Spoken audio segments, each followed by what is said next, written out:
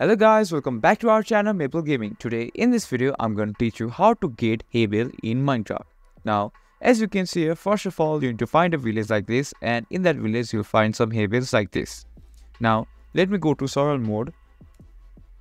Now you can pick it up by a hand by just left clicking on it, or use your hoe to mine it faster. But in another way, you can collect 9 wheats and use a crafting table to make a hay bale. Now first, to crop your wheat you need a hoe, and right click on it on the grass block which is near the water, and it will turn it into farmland. And place your wheat seeds like this, and after some while it will turn into fresh wheats like this. As you can see here, these are fresh wheats. Now left click it and you will get your wheat seeds and some hay. I meant weeds, sorry. Now using your crafting table, place your 9 wheats like this and you'll get a bale.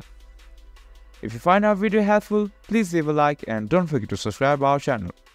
Hit the bell icon button to get updates on our new videos, and drop a comment for reviews and more contents like this.